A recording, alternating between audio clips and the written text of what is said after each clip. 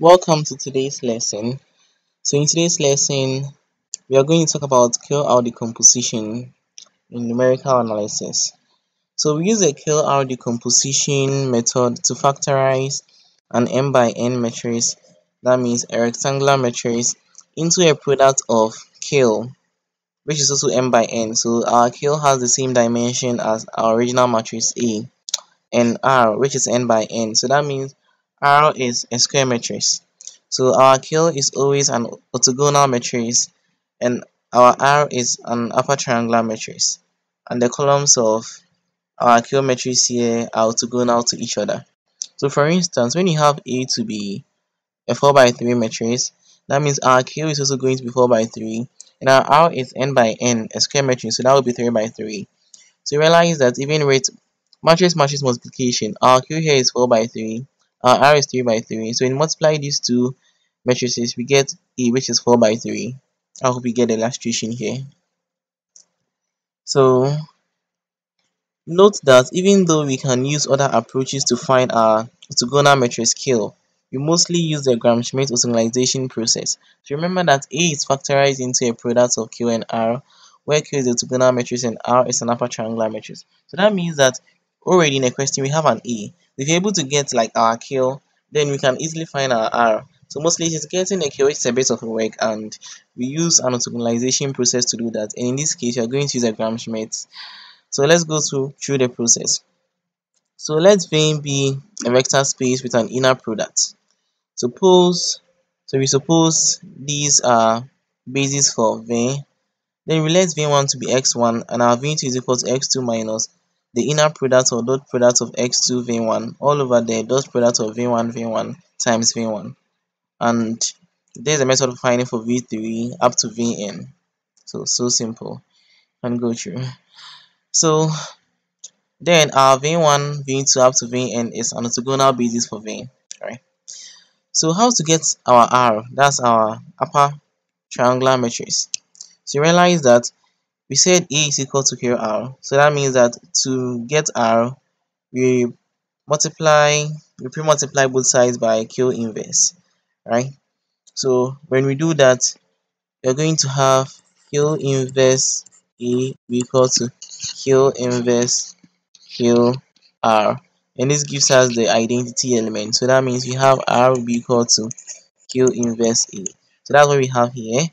But since Q is an orthogonal matrix, it implies that Q inverse is the same as Q transpose. So hence, our R is given by the formula Q transpose A. So let's take an example. So an example, we are supposed to factorize this particular matrix we have here using the QR decomposition. So you realize that with this particular matrix that we have here, the dimension of it has 3 rows and 2 columns, so it is 3 by 2. So that means that since our A is 3 by 2, our Q is also going to be 3 by 2, and our R will be 2 by 2. So even without solving the question, we know the dimension for our Q's and our R. So you see that since this has 2 columns, so this is the first column and this is the second column. So let's name the first column S1 and the second column S2. So that means we have X1 to be equal to 2, 2, 1 and S2 to be equal to 3, 4, 1. Alright, so we said V1 is equal to X1 from the Gram-Schmidt orthogonalization process. So that means we have V1 is equal to X1. So to find, and our orthogonal matrix is giving us V1 bar and V2 bar.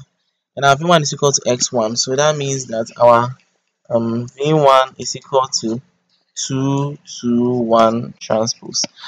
So you realize that since V bar is equal to V1 over the magnitude of V, the norm of V, then that means you have to find for the norm of V. So when you find for the norm of V1, you have 2 squared plus 2 squared plus 1 squared, or raised to the power half, which gives us 3. So that means that our V1 bar will be equal to 1 over 3 times this particular column vector here, and we get this column vector here. So that's our V1 bar. To get our V2 is equal to x2 minus the inner product of V1 x2 all over the inner product of V1 V1 times V1. So Remember v1 and x2 can be found up there. So the dot product of our v1 and x2 will give us 15. That of v1 and v1 gives us 9. So when you put everything inside the relation here, that means you get our v2 will be this here minus this here times this here, and um simplification gives us this particular column vector here. But we need to find our v2 bar. So our v2 bar is giving us v2 over the norm of v2. So the norm of v2 here will be this particular thing that we have here, and it gives us 1. So that means that our v2 is unitary, or is a unit vector. So our v2 bar here will be equal to v2, which is giving us this particular column vector here. So that means that we can form our kill matrix, which is our orthogonal matrix. So you see it is v1 bar and v2. So we get this. Realize that it is 3 by 2, same dimension as our A matrix. So now how to get our R? So realize that A is equal to QR. So we said our R is given by the formula R is equal to Q transpose A. So this is the transpose of our Q matrix here, and this is our A from the original question. So realize that here we have 2 by 3, and this we have 3 by 2. So when you do this matrix to matrix multiplication, you're supposed to get 2 by 2. So that's the reason why we always get a square matrix when we are getting our upper triangular matrix. So when you multiply these two, you get this particular matrix here, which happens to be an upper triangular matrix because of this 0 here. So that's it with the QR decomposition. Is so simple.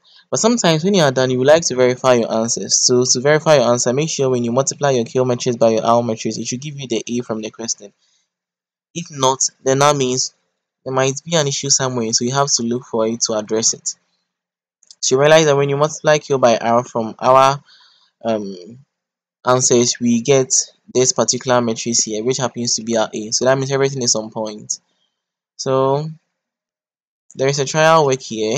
I think it will be so helpful to you to try this. It will help you to get a deep understanding of the subject. So thank you very much.